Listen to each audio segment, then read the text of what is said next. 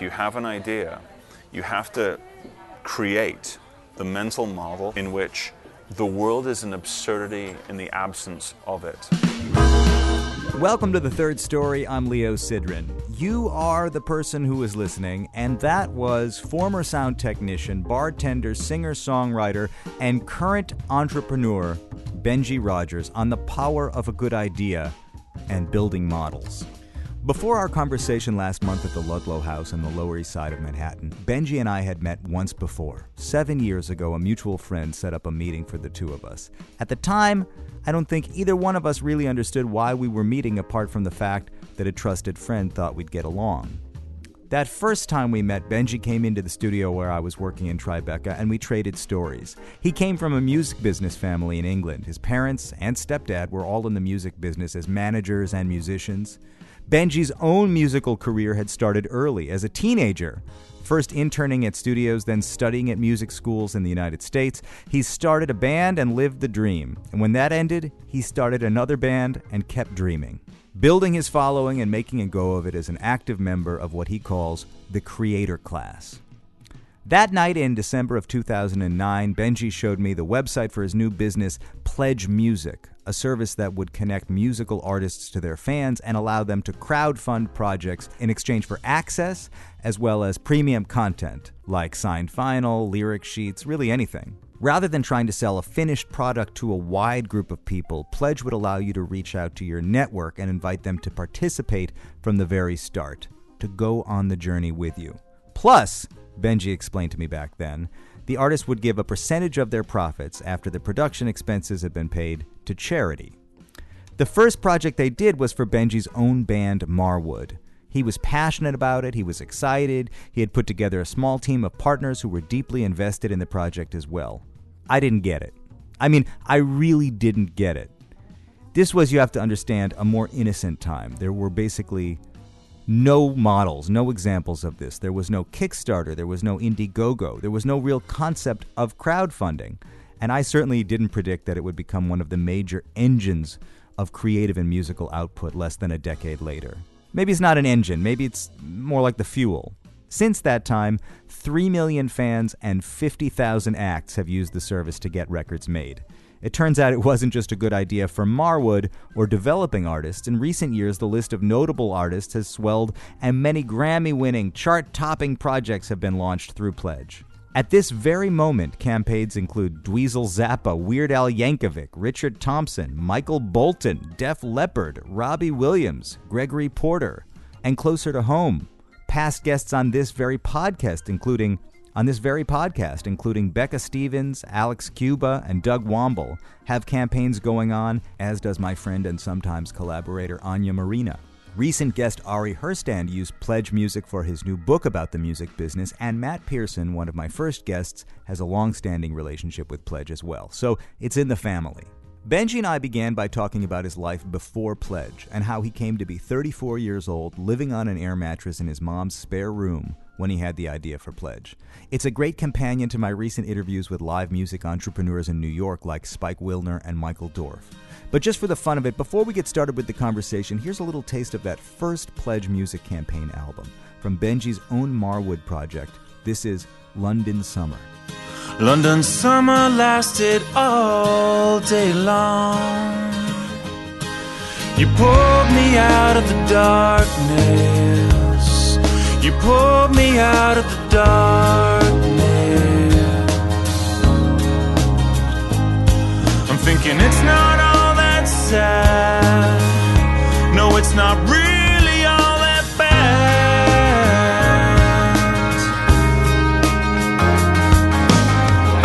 I wanna make doubt just a memory, oh, as you touch the heart, little buried deep, so very deep, oh, in the wreck of time, that was inside of me, oh, when I shut you out, you always found the key.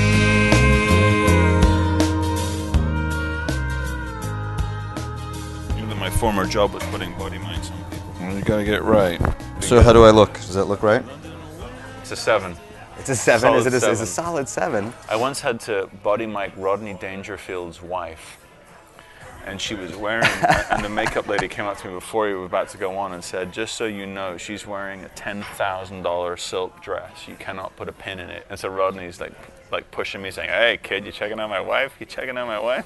100 Rodney Dangerfield jokes just come to mind. I asked the cab driver to take me where the action was. He took me back to my own house. My wife told me I was 1 in a million. It turns out I really was 1 in a million. Okay, so you have mentioned in the last 5 minutes a series of jobs that you had in your former life, including bartender and microphone technician. Audio 2, A2, yeah. Video director. I've done live cameraman for on stage for live performances of concerts. I've had a variety of jobs, including my first job, which was as a tape op audio assistant at the old Trident Studios that became Audio 1 in London. I think when I was 14 for my summer holiday, something like that, yeah. But that's doesn't come as such a surprise because you grew up in a not only musical family, but a kind of technical musical family. Yeah, the son of 3 managers, mother, father, stepfather. So my earliest memories are of being, and my father was a musician, so my earliest memories are of being, at various country and Western concerts around England. My dad was in a few bands. One was called the Bottle City Rockets. The other was called the Hank Wangford Band. Hank's an interesting guy, actually. He's a gynecologist, worked for the National Health Service in England and treated Graham Parsons when his wife was unwell and then when he was unwell. He's also, I believe, president of the Nude Mountaineering Society and a singer-songwriter. And his last tour was called No Hole Too Small. And he went around the UK. But when my dad was telling me, I think their hit was Cowboys Stay On Longer. So, Oh, wow. So when I was a baby, I was literally like at those gigs. And my mom worked for Seymour Stein and for Sire and you name it. She worked for Van Halen back in the day at Warner's, and I've never not been around musicians, never not been in studios, never not been kind of in some way, shape, or form around it. I mean, I see how you are familiar with musicians and the music life, but it also gives me a sense that early on, the business of music was demystified. You understood who these players were that defined the way the music was distributed, disseminated, produced, because I think that piece of it is actually a bit mysterious to the typical musician who comes to music just from falling in love with records. It's been a series of revelations, though, still, because the people that I knew as, Uncle So-and-so and Uncle So-and-so were like, pretty big shots at, some of them running labels right now. The big ones. I guess here's what I always knew. They were never the dumbest person in the room. Never. And none of them got to the top of those big companies by accident. These are smart, savvy people. But I also got to see, sort of my mother was an amazing entrepreneur in the business. She started her own record label back in, the 90s. She also invested early on in a company called Res Rocket Surfer, which is basically like pre-cloud Pro Tools over the internet. But my sort of technical excitement didn't really switch on until I saw MySpace for the first time. First time I saw MySpace, I was in the first 100,000 profiles to sign up. And I remember just this light went off and I was like, and I said, if they add an audio player to my band at the time, I said, if they add an audio player, this will become radio. This is what radio will look like. It'll be a profile of that artist with some tracks that you can listen to, and then comments and on and on. It was like that early social network. And I gamed MySpace ridiculously. I remember getting an email from MySpace saying, "You were in our first 100,000 users." I remember emailing Tom and Tom emailing back. I think I owe him a bourbon. But that part of my brain switched on around early MySpace era, because I suddenly saw that the metrics that you would base a traditional record on were not going to be relevant. And certainly not trackable in that world. Well, ironically, they would be trackable, but, this is what I'm doing now in the blockchain, but they would be trackable if you chose to leave a breadcrumb. Right. If you chose to create that ability. And what I was stunned by, I remember once, an A&R guy reached out to me and he's like, "Man, I see you're getting some serious MySpace numbers." Yeah. And not thinking, I just said, "Well, check back tomorrow, you'll see some even more serious ones," because I was just literally running a script that would boost my play counts to 4 million. It's very funny. But it was so young at the time. Yeah, look, it got me the meeting. And so I've always had a lot of the layers demystified, but it wasn't until starting Pledge and really digging in that I got the front-facing A&R / business affairs / do deals with people. And now they've gone into the right space and the blockchain. Now I'm seeing a whole other side to it, which is the metadata. It's an extraordinarily interesting thing to witness up close. I'm sure, and it does seem the frame that you're looking at is expanding and expanding again. Before we talk about it, I just kind of want to settle a little bit into, what your life was like before that. I mean, what was your band like? What were you doing? Best band in the world. What was it like? I left high school when I was 15, and I moved to LA to go to the Grove School of Music. And then I went to Berkeley when Grove was having financial issues. When I was at Berkeley was when I first started writing songs and playing and kind of getting there. And I met my co-founder of Pledge there, before Pledge was even a thought. I met him in a practice room. He was a drummer. He was a really good drummer. I remember saying waiting around afterwards. And I was like, hey, you're good. You should join my band. He's like, do you have a band? I'm like, no, but you'll be the first member. Great. I'm writing good songs. And I played him some and he liked them. The band he was rehearsing with that night signed one of the biggest record deals in Canadian history. And he went off to play music with me. We did nothing. Went from Berkeley to upstate New York. And I think on my 19th or my 18th maybe birthday, I was up there working with him on basically being a band. And did you finish at Berkeley? No, I was there for a year. Yeah. All the greats. Yeah, I teach a course at Berkeley now, which is interesting on it. What I'll say is that again, the friends I met there are still friends now, and in particular, meeting my co-founder and building, and the institution's changed a huge amount. Yeah. But at the time, I was 16 years old. I'm not taking it seriously, right? I think I turned 17 at Berkeley. Yeah. And 16 at Grove, 17 at Berkeley. At Berkeley, there was one teacher named Charlie Sorrento, voice teacher, and he was so inspiring to me. He basically just was like, and this I don't know how many musicians listen to this, but this was my lesson about showing up as a musician. He had a class called Stage Performance Techniques, and it was the first class in the morning. It was 8 a.m. or 9 a.m., I don't remember. And I was partying, so I would go out, finish partying at 4 or 5 and show up. And in Stage Performance Techniques, you would choose a song, he would play piano, you would video yourself in front of the room, and then the next week, you would everyone would critique each other's videos. So I show up and I'm cocky and I'm like this, and I go to sing One by U2, so Achtung Baby had just come out, and I go to sing One. And you say love is a temple, and I croak the note. And I look over at him and he goes, well, I'm not stopping, you're not stopping, carry on. And I tried again and I croaked it again. And so he makes me go through the whole song. Yeah. And at the end of it, he's like, how'd that feel to you? And I'm like, the class is laughing. And I'm just so embarrassed. And he's like, well, you think it's bad now, wait till we have to watch it next week and tell you what you did wrong. That showed me, and since that day, never did I show up to a gig without having done at least a 45-minute warm-up of my voice. Never did I do a radio show or a TV show without being somewhat prepared. And he was also one of the first teachers that ever said to me, you want to hit the note, you'll hit it. Just don't think you can't. Just know you can, know you can, I know you can. And he gave me extra lessons and so in one sense, he was kind of that entrepreneurial spark that basically said, you got to show up ready. The creativity part is one thing, but you got to nail the crowd. You got to put the bedrock in. And to this day, I do my homework on that kind of thing. But I don't get the sense that you see that as specifically a musical lesson. You see that as a kind of a lesson. Life lesson, yeah. Exactly.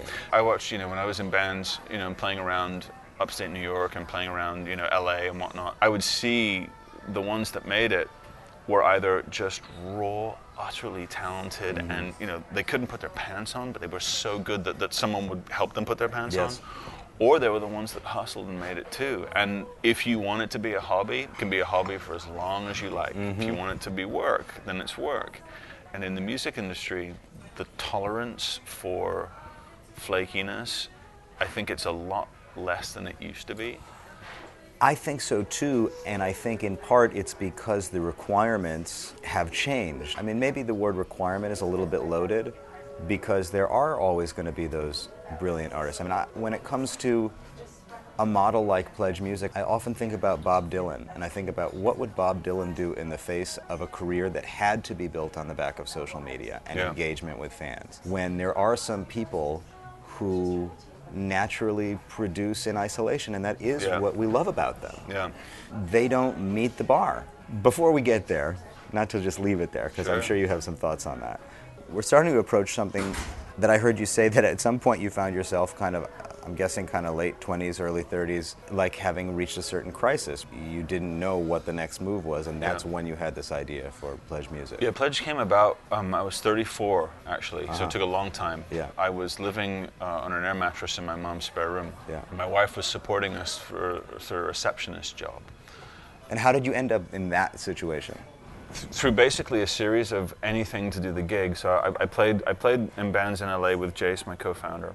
Then I moved with the guitarist to England, and I moved back and forth. I had a free apartment in New York to live in for a while, which was awesome. And lived an extraordinarily full life, always playing music. And what I realized was that there was a certain moment where I was like, maybe this doesn't get bigger. Maybe I've like kind of reached it. And how big was it? I mean, what was? I mean, it was. I had about 3,000 people on my email list. I was playing. The odd show would be close to 100, but really, I was Rockwood stage 1 sold out, stage 2 hustling for it, and I was not as good solo as I was with a band, but I couldn't keep a band together. But nothing would have stopped me. My wife would be like, you know, that's what you do. You wake up and you go hustle until you make it work. So I was playing gigs all the time, but it was just not returning. I was massively in debt. When I first moved to New York, I spent $28,000 making my first album. At least $28,000. Where'd you do probably it? 30 at Dumbo Studios. With who? With Pete Robinson and John Kaplan. Spent every, literally, like I sold my apartment, my one thing that I owned, and to make an album and drink and party for a year. And I don't regret that, because that taught me like to put out my own CDs, to go through CD Baby, to distribute, you know, all those types of things. And nothing was like, it didn't just like, I didn't fall into this was all work. I could party and work at the same time. Like I had that drive. But when Pledge hit my brain, I remember it so clearly. It's like one of those things that's become apocryphal in my head now, but I'm lying there and I'm just going like, I don't know how to make my next record. I don't know how, because I've got nowhere else to go for money. I was working freelance camera work at the time and bartending, and it was not healthy. I just wasn't feeling good. And I was suddenly like, what if a fan could pre-order the album before it's been made? And in exchange for that, you could offer them videos of the making of the album. I'll bet they'd pay for it. And so I looked and I found a company called, I think, Feed the Muse, and one, I think Indiegogo was early, just doing film stuff. And Kickstarter wasn't alive. And I was starting to ideate it. This is the honest truth. So basically I had the idea, and I went and flew to Amsterdam to play at a club called Skek, S-K-E-K. It was right at the top of the red light district, you know, right one of the canals. And it was my second show there, and they paid 50 euros, food and drinks, up to a certain amount, like 30 euros, I think it was in food and drinks. And I reconnected with a fan who'd seen me at a previous show, John, this guy John. And John was like, hey, great to see you're back again. What's next for you after the gig? You know, I'd played the show, I was all sweaty, and we were drinking Geneva, dropped in beer called a Kopstop, which means headbutt. And we're down in these things. And I just said to him, I said, you know, I don't know, but I've had this idea for this company called Pledge Music. You know, I remember like I'd registered the domain, I'd done those bits, and I was looking at iWeb as a way to build it. I mean, this is how back in the day it was. And I'm not a coder. And John was like, I'm telling him the idea, and John says, wait a second. He says, I'm an IP lawyer specializing in internet. I want in. And I was like, okay. And he's like, don't tell anyone else this idea unless they've signed a non-disclosure agreement. What's a non-disclosure agreement, you know? And we're just getting, hammered at this bar in Amsterdam. And I came back from London, not broke, because I'd spent all my money, and going like, how am I going to do this? And John hit me back, you know, on Skype, and we started to discuss it. He was like, we need a business plan. Okay, never done a business plan before. And then I approached Jace, my co-founder, you know, and I was like, you've been to business school. He's like, I've almost finished business school. I'm like, well, good enough. And I approached my friend Rupert. He would help people like fix their Macs when their Macs would go wrong, or convert from PC to Mac, you know, brilliant guy. And he was setting up a bar in England at the time. So that seemed like a good idea. And we basically started to sketch it out, Rupert, John, Jace, and myself. And then the guy that built my first ever website in 1999 when I was making my album for the Ben Rogers band, which was the old band, the second band was called Marwood. The website, when it loaded, it was a Guinness glass filling up, and it stopped 3/4 of the way, and it said, "Good things come to those who wait," and it filled up. There was like flash loading, you know? So I pinged Zach, and I'm like, "Zach, you know, I've had this idea, you build websites." And he's like, no, I'm a developer, I build Ruby on Rails, I'm a database guy. And I said, "Great, so you can put something on the internet, right?" "Yeah, you can." And he said, "No, I won't do it until you've raised money." And I'm like, "Wow, we've got to raise money for this? I thought you'd just do it for free and, you know, I'll give you a piece." Had you ever had to raise money for anything else before? Never. I understand that you didn't, and probably wouldn't have even known how to at that stage, go the venture capital route with this. Not a clue. So what we did was we sat down. We originally thought like maybe there was some ad revenue and it would be a commission-based thing. Like, we had no idea. Once we'd done the business plan, I sent it out to basically 5 friends and said, "Who would you send it to? You know, do you know anyone who raises money?" One guy, my friend, he wrote back and he's like, "I'd invest in this." He said, "This reminds me of how Obama got elected, that kind of grassroots thing." And I was like, "That's a fair point, you know?" So, you know, he bought a good percentage of the company. This is also around the time I got sober as well. So I was partying and helping my friend Rupert open his bar, whilst also we were ideating. So we were in the basement of this bar, you know, we were drinking martinis, doing Skype calls. And the company had never been in the same room. Like, none of us had been in the same room. I think for the first year we weren't even in the same room. Hadn't even met. Yeah.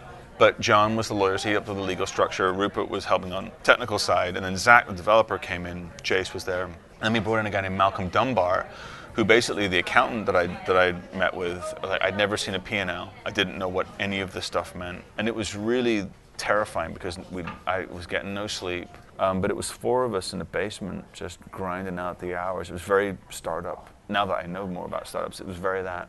But I didn't know anything. It was a master feat of improvisation.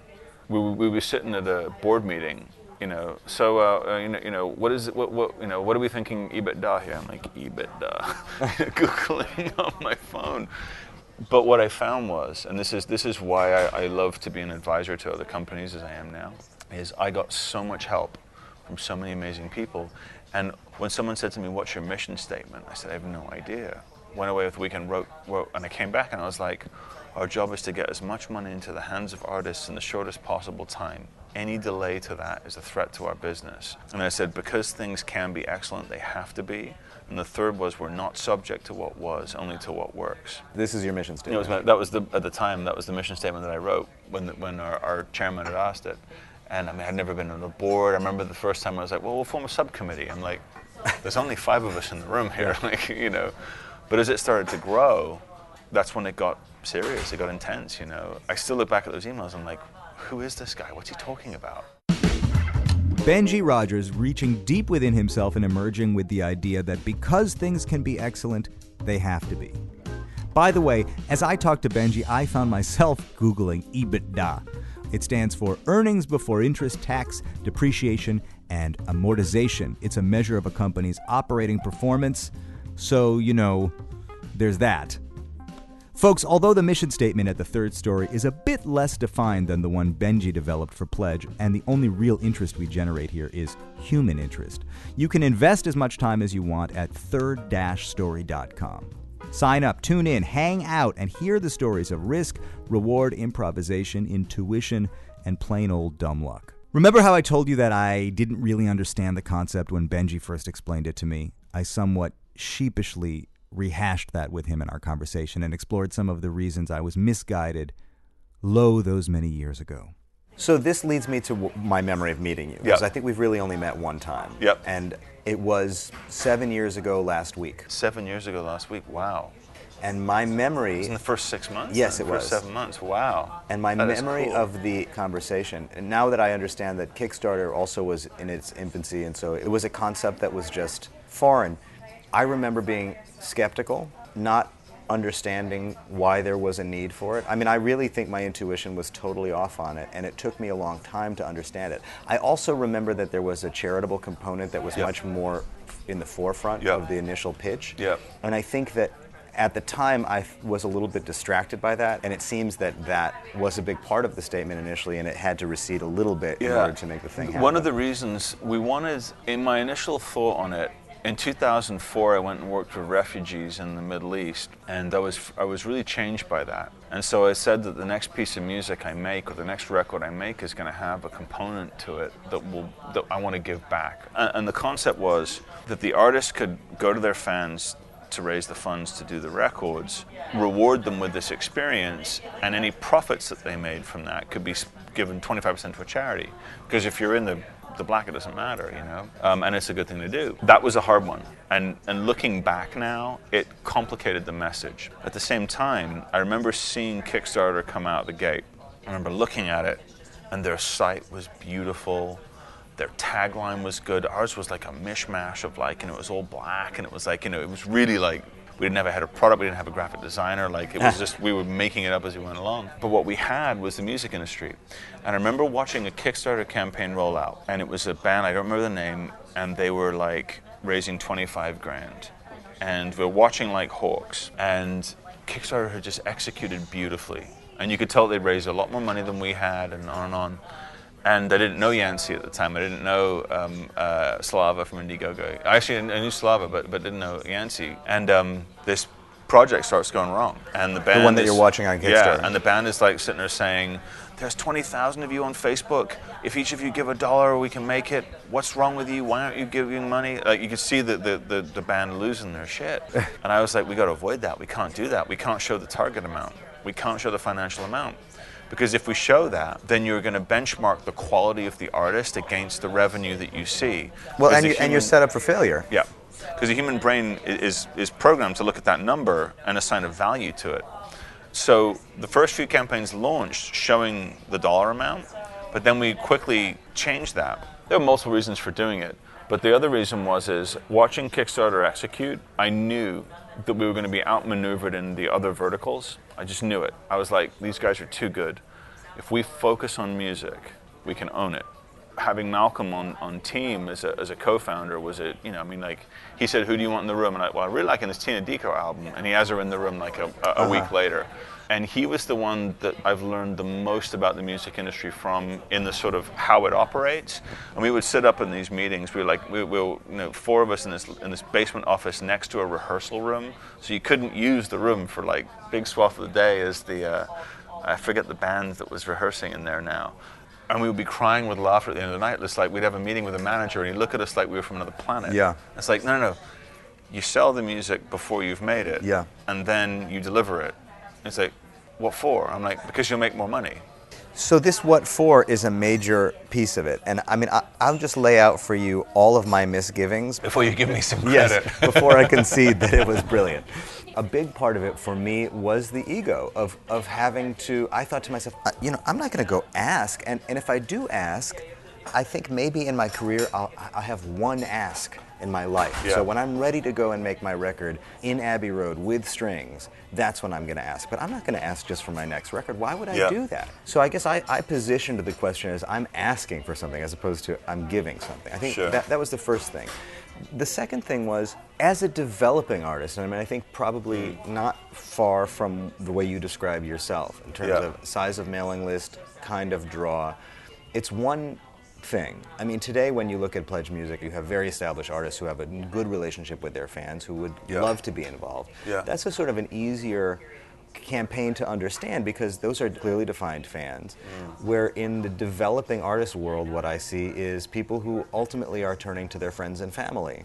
And that was an uncomfortable piece of it as well.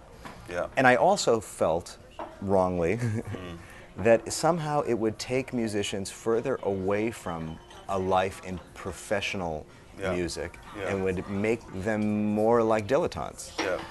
And it turns out all 3 of those are absolutely misguided. The first thing, and I'd like to hear you speak to this, that I've come to understand is that repeat campaigns engage fans more deeply. The second and third campaigns tend to earn higher than the first campaigns do. It's true, Many artists have made Pledge Music records and then licensed them or sold them to labels. Absolutely. It does not remove them from the professional world. It anchors them more deeply in the world. And fans love the experience of being a part of a project. It's interesting because when I look at the platform now, the only assumption I got wrong like truly wrong, the only big assumption that I got wrong was assumptions. The first one was that it would take longer to convince people. I thought it would be so simple once they saw the revenue, but it wasn't. And the second assumption was how much fans would spend. I modeled it originally at the average, the people putting in $1. And I think it was Malcolm, our co-founder, who said, no, not less than 10. Benchmark it at 10. The price of an album, the price of the experience. If you're not going to deliver a $10 experience, we're the wrong home for you. And that was a bold move because Kickstarter was crushing it in these dollar in, who cares, you know? It's a very different point of view. All I did was I thought like a fan. And Bob Moz from, ex-Twitter, now at Techstars, he coined this phrase, think like a fan. And that's what I was doing. I was sitting there saying, I love Tina Dico's album.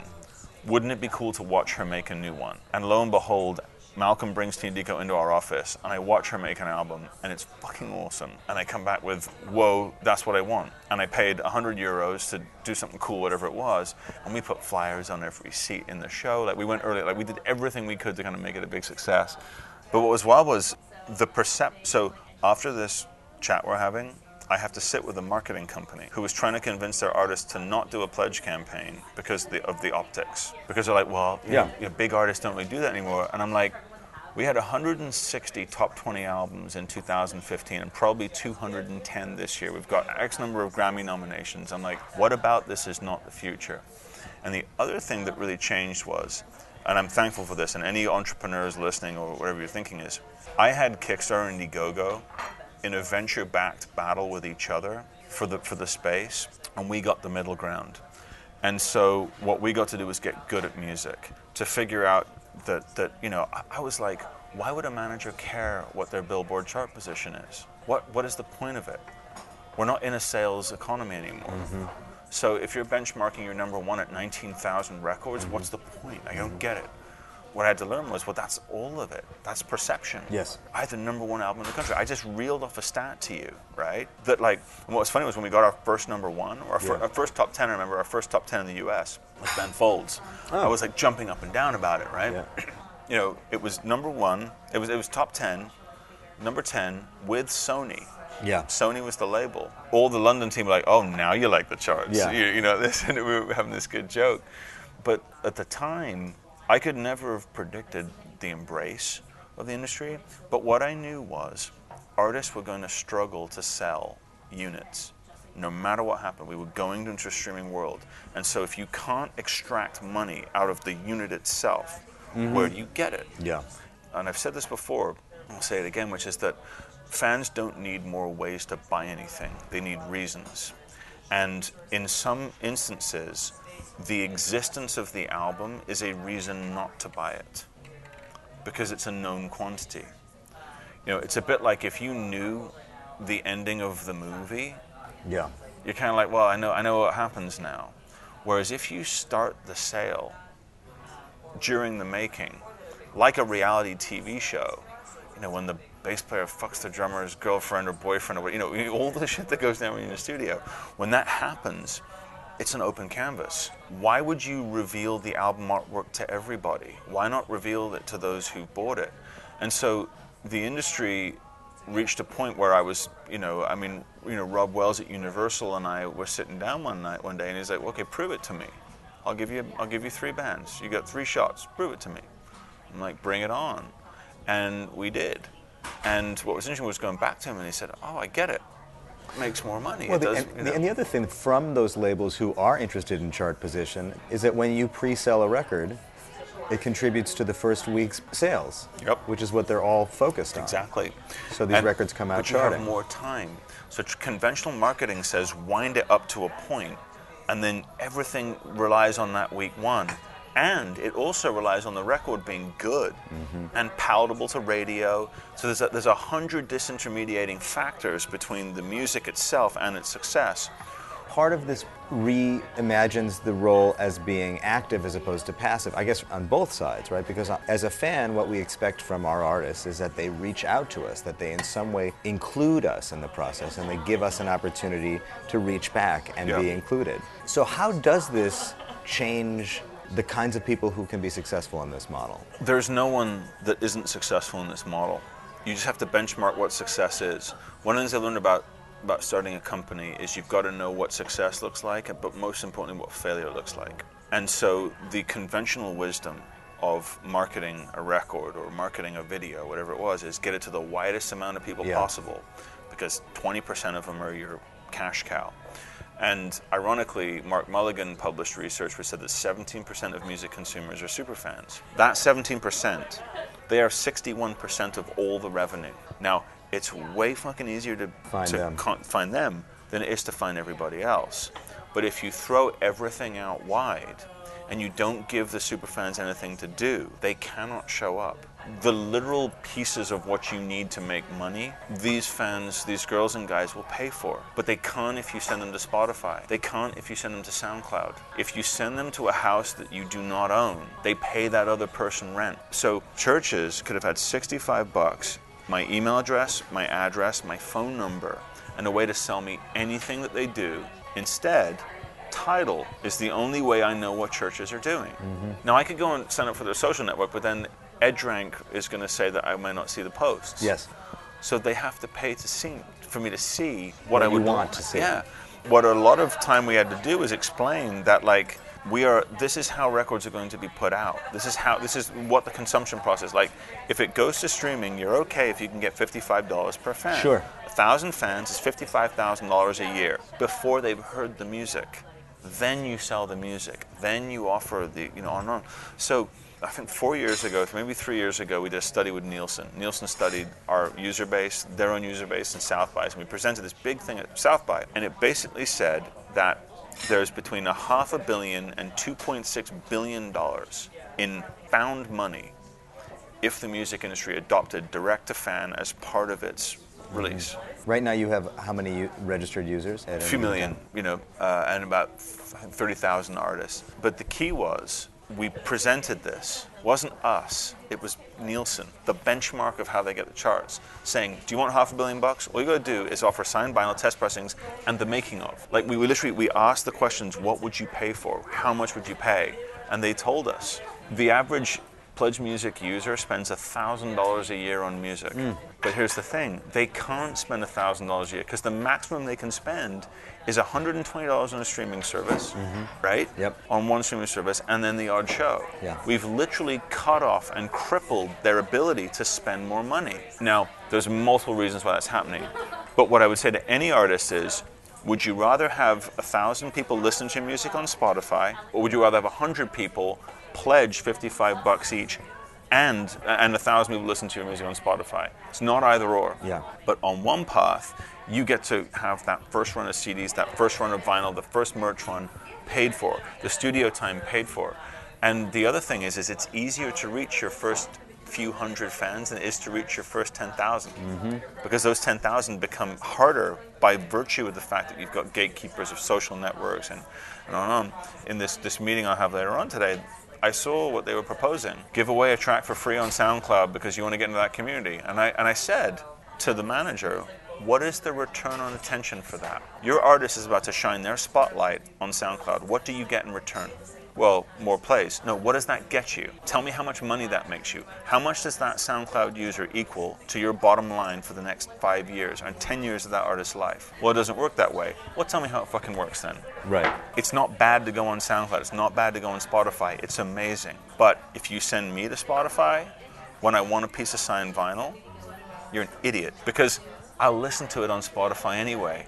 Well, that's what I'm hearing you say again and again, is it doesn't negate the existing business. It adds value to the business.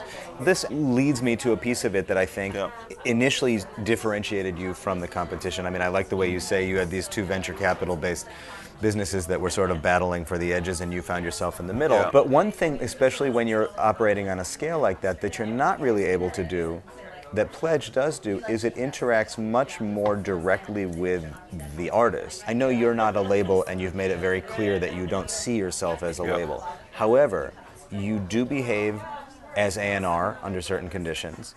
You do certain things that used to exist in the label world. Look at the market and see what's happening. You also advise artists to a certain degree as a manager or a project manager would in terms of identifying what targets are possible to hit and how to define, as you say, what success looks like. And it seems to me that if publishing the target was setting people up for failure, you're interested in setting artists up for success. It sets you up for success as well. If we tied our fates to the artist, then we couldn't fuck it up. And one of the things that's interesting is the artists own all their data, not just so they can fulfill, but also because to me it's their digital gold. It means that if we suck at campaign management, at fulfillment, at all these things, they can take all of their information and go somewhere else, including the other bands that they brought to the table. And I like that accountability. It's scary, but you need to be scared because you've got to be always doing the right thing. As I said, because things can be excellent, they have to be. Mm-hmm. It really was ingrained. And we just want to see this creator class of people have their own data, their own route, that means that you can do something weird and eclectic and strange and it still finds a market. Yeah. Because in a mass consumption model, that doesn't really happen. No. If you're doing 1,000 listens on Spotify, it just doesn't do anything. I was on the phone with a guy the other day and he's like, this artist's doing really well, it's on 2 million streams on Spotify. And I said, great, so how much has she made? Oh, it's about $6,000. I'm like, that's not going to work for a year. That economic model doesn't work. Oh, but they'll do shows and they'll do other stuff. I said, how? With what? How do you seed the show? Yeah. How do you get people 4 there? or 5 people on the road? I've done it. I went into massive debt to do it. And everything I took into this as a business was I've never said to an artist anything I wouldn't do myself. Mm-hmm. And when an artist says, oh, that sounds really hard to me, I'm like, no, bartending is hard. Driving Uber because you're not doing what you want to do every day, that's hard. So would you rather drive Uber and do bartending to pay for the studio session or have the fans pay for it and supplement? There's an expression, no one lies on their deathbed wishing they'd spent more time at the office. Mm-hmm. I think that needs to be amended. Why? No one lies on their deathbed wishing they'd spent more time at somebody else's office. Benji Rogers on making sure you're spending time in the right office. You think you've got it hard? Try bartending. And then, in Benji's case, stop bartending. In fact, stop hanging around bars altogether. Since creating Pledge, Benji has gone on to start other music companies, most recently a project called Blockchain Music, which seeks to reshape the way music rights are communicated and shared digitally. He lays it out as concisely as possible in the interview, and once again, just as he was that first time we met, he speaks passionately, enthusiastically, and somewhat obsessively about why this will work and why it must work. Whatever my reservations may be, unlike last time, this time around I'm giving Benji Rogers the benefit of the doubt.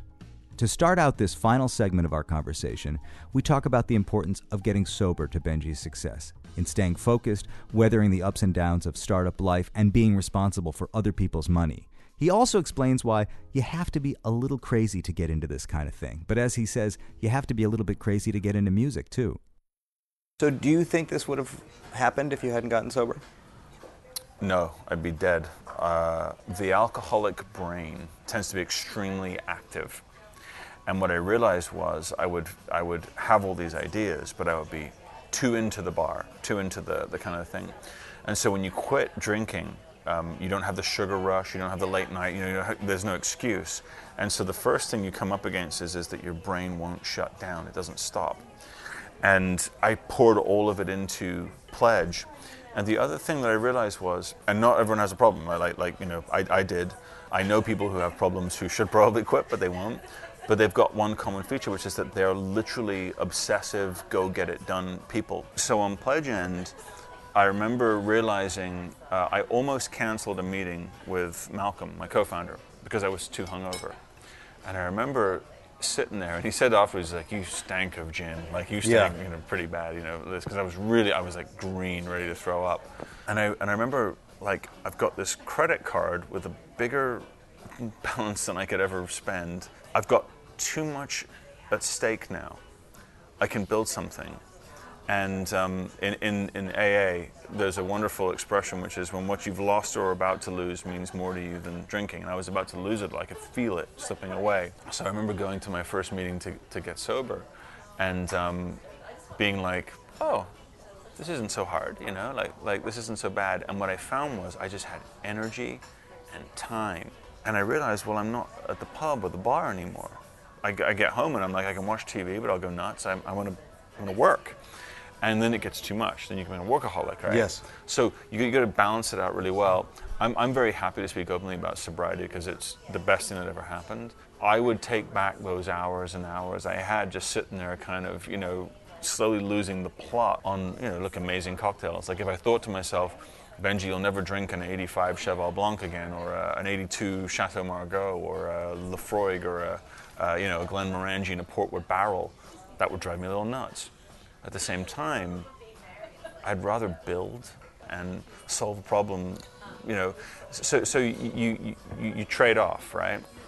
And now that I'm a father, I can't imagine waking up hungover and just not being there for my daughter. And at the same time, my passion for building, my passion for solving the problems is infinitely more rewarding than its opposite. And, I know a bunch of musicians who will say, but I need it to be in the mood. No, you don't. You don't. The creativity is inside. You dig deep for it and you pull it out. I know amazing sober musicians and amazing drunk musicians. I know musicians who are trying to shut down because it's too overwhelming. Yes. I'm in that camp. My brain was going nuts. I didn't sleep. I mean, I had to slowly calm the brain down. I had to do exercises. What do you do to calm the brain down? I do a 20-minute meditation every day. Every morning when I wake up, and I have an app that benchmarks how many times I do it. And then I focus by clearly writing out my goals and intentions for the day, focusing on what has to be done, and saying by the end of the day I'm going to have achieved this, this, and this. And do you hit it every day? No. I mean, I have a good average. I mean, I've done my kind of quiet time meditation, I'd say every day, but maybe 3 for the last 2.5 years. It doesn't matter what it is, you just need a method for handling it. An entrepreneur who I advise, he pinged me and he's like, how do you deal with the ups and downs? How do you deal with the loneliness of that? And I said, what do you mean, how do you deal with it? That's what it is. It's the same as when you're a musician, Are they going to show up tonight? Are they going to get, am I going to be able to come up with the goods? Yes. You're always on a razor blade, on the edge of a razor blade, but we don't go in to do things that are easy. Many of us have been in a situation where when you are about to walk onto that gig one more time and you don't feel the panic or the fear or the possibility of failure, something's not right. Yep. Something's not working right. I get like a swimming feeling in my stomach, but I remember when I got calm about playing shows, it wasn't ever a calm, it was just kind of like I was muscle memory. And that's the best place to be as a musician. When you get into the entrepreneurial world, when you become like I sat with a guy I advised today in one of my companies I advised, and he was like telling me this problem, and I said, stop, this deal's no good. It's no good. No, but, and I said, no, there's no buts. I've seen this play out 5 times. This never works in your favor. Mm-hmm. This is why you're not being respected, you're not being honored, you're not being honored on like this. You bring more to the table than this. Artists sign bad deals all the time. And I keep saying, and once you've seen enough of them, you're just like, it's like how many times do you have to get whacked over the head? And the answer is a bunch. Yes. Because we're thick-headed creatures, right? But what I found is the sobriety has given me the world has sharpened to a point, like musicians have a unique way of looking at it. I think it comes from the studio. So when you walk in the studio and you've got an acoustic guitar demo, your brain is continuously processing what it will sound like at mixdown. If you're an engineer, you're going to sit there and say, I got to have the snare at this level because otherwise it's going to interfere with the vocal here. And you're building mentally models. You're modeling out what you're going to have to do because you got to get the fucking drummer to sober up so he can keep time, or else you got to work, get machines to help him keep time for him. And having done that enough times, I can sit there and say, this is what it looks like on a piece of paper. That's what it looked like when it's deployed. So you see tech development, being an entrepreneur business as a kind of extension of being in the studio. Yeah, it's painting on a different canvas. The canvas of a Pro Tools layout, the canvas of the Gantt chart is basically sitting there saying, I got to put the pieces in place. They're just different things. iOS and Android, is the new frickin' reverb or the new, sound replacer. What I see about you in the way you describe booze and music and tech is you are obsessive. Yep. About whatever it is. Yep. right? I mean, that you want to know everything, and you get excited about all of the minutiae and the details. And I mean, I don't know if that's something that you recognize as a trait among successful entrepreneurs or successful musicians, or if that's just something specific to you. I mean, I'm an avid reader, and yet my spelling and punctuation is appalling because I left high school when I was 15, so I have to have someone check my blogs, and you know, like I look back at my tweets and they're all spelled wrong like this. It's just, the dyslexia makes it difficult, but you need something in your own way.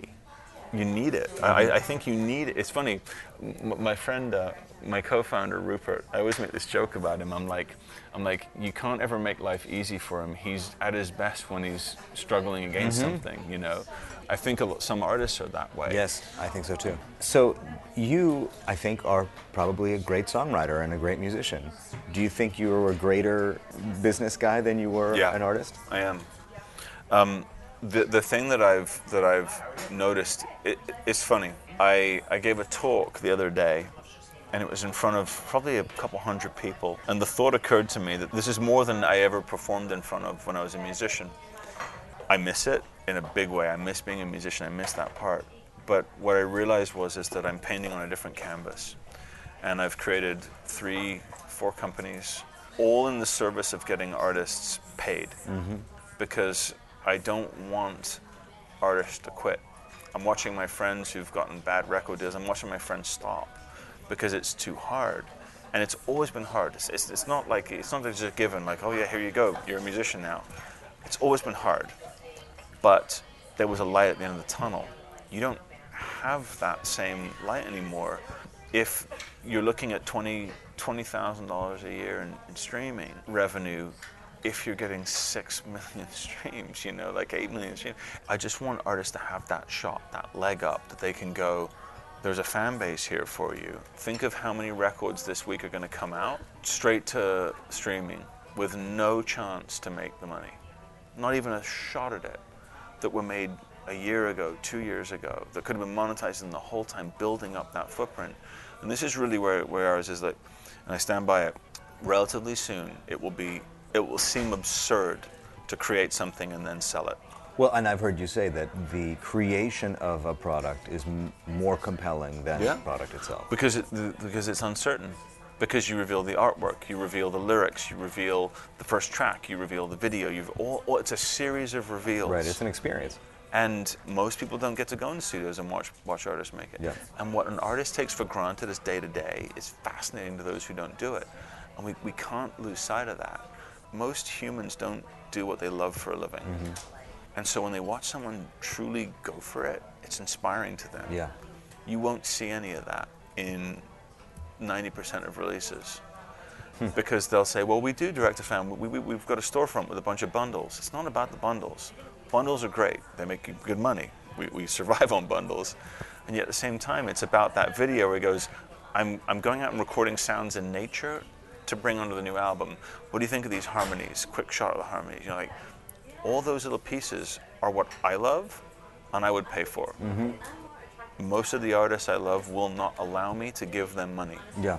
They will literally have said, no, please, no money from you, we don't want it. I would like for you to go and pay Spotify and have the money come through to somehow trickle back to me in the end. That's how I want you to support me. You know what? Your wish is granted. I just briefly want to touch on blockchain. Yeah. Because that seems to be your solution to the reality of streaming. Yep. And looking at trying to change another aspect of the model of the way we listen to music and the way music is licensed and sold. So basically, if Pledge was the first mile, which was the solving of monetizing an artist when they're making something, then .blockchain is the last mile. As I started to look at the files that were being uploaded to us to distribute to fans, I realized there's no metadata in here. So I could take a release and I could go Apple-I and amend all the information in the song. And then worse than that, I watched Spotify get into a big lawsuit with David Lowery over, I think, 37 copyrights because they didn't get a correct license. And then I started to notice, like, well, why does my ASCAP statement just say an amount of money? What's it for? Sound exchange, what's it for? Like, show me how I'm breaking this down. How do I pay the other musicians? I don't know what songs. And so as I started to look, I realized that there's no place to permanently store metadata in a public space. B, there's no place to look up who owns what anywhere. So even if you try to do the right thing, it's impossible. The publishers are relying on a file format from like the 80s. Everybody's holding their own data. They're not talking to each other. And so when I first read about blockchain, I remember just going like, wait a second. If you can create a digitally permanent record, then what you can create from that is digital scarcity. And what that means is you can say there's a limited edition of this album, a digital limited edition. Because what you can do is you can program the song to no longer exist. But it relied on two concepts, and this is the bit that's difficult about blockchain. Blockchain creates a digitally permanent record of something because you cannot ever delete it, because all the computers in the network confirm this event. So what you can do with that is you can say this is the proof of who owns it. So if you can take the publisher or writer and the master owner and push them together and then lock them into a blockchain entry, you've won. But this was the problem. How does that entry equal the music I hear? And then I started thinking about the nature of copyright. So to fix in a tangible form, what's tangible about an MP3 that I've told ASCAP about, but that they don't know what it sounds like? How would they know when that one's used? Which is why my statement says usage, right? So what we did was I had this idea in the shower, which is like, why don't we take the song and bundle it with its metadata? And every time that metadata changes, if it's a new entry, it stripes the blockchain with that truth. Right, so it's dynamic. Publishing Correct. can be reassigned, masters can be reassigned. Correct. And you do so by a series of tagging. So you're in the studio, and you try to export a song, and you see MP3, WAV, ACC, whatever it is, and you can affix metadata there. In the future, you go to export, and it says export as .bc, which will contain all those formats and the ability to permission them to various parties. So you don't need to, this was big part of my question, you don't need to develop a new compression format. Correct. You can attach a BC to any existing compression format. And so what happens is, let's say, so if I said, hey Leo, can you send me a copy of the song? Yeah. You'd say, sure, export as .bc. The one thing you would have to do that's different in your workflow now is you'd have to enter in the writer information, the performer information, the song title, and then you send that to me. And that stripes the blockchain. And what do you call it? The minimum viable data. Yeah. Then what happens is I get a 200K file with permission to reify it from where you've sent it. So think of the song becomes a Google Doc in which you can see the change log of ownership. You can assign people into permissions. And then when you're going to ready to distribute, Spotify and YouTube and Tidal and on will say, this is the data threshold we need. Yeah. So you get to build the song to that data threshold, out it goes. But when you change the publisher information, every PRO on earth can see that. Yes. When you change it, the label, so when you reassign rights, when you add a co-writer, it's basically applying the logic of a Facebook photograph tag to a Google Doc containing music. But if you remove the music, it doesn't work, because you can't put the music anywhere in the absence of creating this thing. This is so fascinating to me, and obviously it brings with it an enormous amount of baggage because of all of the pre-existing content that's out there already. I mean, you actually have to reshape the way people think about a lot of the protocols that are established. Which is data transparency, greater interoperability, but there's also a stick. And the stick is, you've written songs, right? And you're a creator. So when you go into this .bc ecosystem, you say export as .bc, and you tag your PRO, and you tag your publisher, and you tag your label. They are under an obligation to accept the tag, which makes it the truth, disagree with the tag, in which case you dispute till you fix it. If they ignore the tag, it's the truth. So in a blockchain world, they have to show up to answer the call. Otherwise, someone else can come in and do it. You're going to miss out on it. Tim Berners-Lee talked about this as the semantic web, And what I think we're looking at here is a scenario in which the song can achieve its maximum interoperability if the parties to the song can agree. Otherwise, they just can't agree, because they're not dealing with a common framework. And all I'm saying is, you could not get a song into Spotify without the first writer in it, because the first writer leads to every other writer. Based on your experience with Pledge and the other successes that you've had, blockchain seems attainable to you? It seems doable? There's no other way to do it. There's no other method that will work. I'm absolutely convinced of it. One of the things I always counsel when I talk to young entrepreneurs or young artists is I say to them, if you have an idea, you have to create the mental model in which the world is an absurdity in the absence of it. And this is where I got to a pledge. I remember saying to the team early on, I said, do you realize how fucking insane the world is in which 22,000 albums a month are being released, and I've not been able to spend any money on them? You have to say, so the world is an insane, chaotic place in the absence of blockchain, because how do you know who owns what? This is the rails that we're going to build. Enough smart people that I know have kind of come onto the idea. I'm at the edge of my technical limit every single day, but in my mind, it's built. Now it's just about deployment. And in the same way that the pledge was built the second I had it in my head. I mean, I hesitate to ask this question, but the voice in my head is saying, do you have to be a little crazy to do this? But you have to be crazy to be a musician, you have to be crazy to create anything. Because the odds are always stacked against you. Today, we have to create a set of rails and standards on which our music can interact. There's no other way. Because otherwise, as artists, we will submit our work to these massive players and they will set the rules. And what I believe is we should fuck submission of my work. I'm going to offer you my work. These are the terms. You want it, it's yours. Otherwise, I don't have time. We need to take that control back as creators and artists. And we need to sit there and say, these are the terms. If you're in, you're in. If you're out, you're out. We still do a label deal, still do a publishing deal. It doesn't change anything.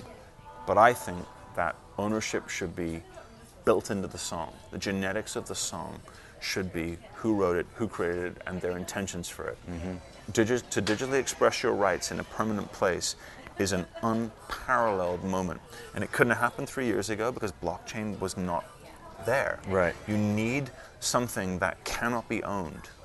And this is... It can't live in any one place. And when you look at what decentralization is, it is the most radical and fundamental shift we are about to see across not only the content space, but voting and financial regulations and insurance and all the things, so we are sitting on it. We haven't seen where this goes. Because remember, blockchain is a method of sending commerce, but it's also a means of communication. But you're communicating a message that will live forever in a public place. That sounds really obvious. Graffiti on a wall doesn't live forever in a public place because you knock that building down, it goes away. If the network of a blockchain gets big enough, where you've got 18,000, 100,000, 200,000 computers running nodes, how do you take that down? The intranet is what, 27 supercomputers I think it is all over the world? That's our global infrastructure. Networks of massive banks of computing power. Picture if all of a sudden we distribute that across hundreds of thousands of computers. Ethereum is going along this way. So we're going to see an absolute fundamental change, and it will happen really fucking fast. I mean, just to wrap up, I have to say, it seems completely overwhelming. It's daunting.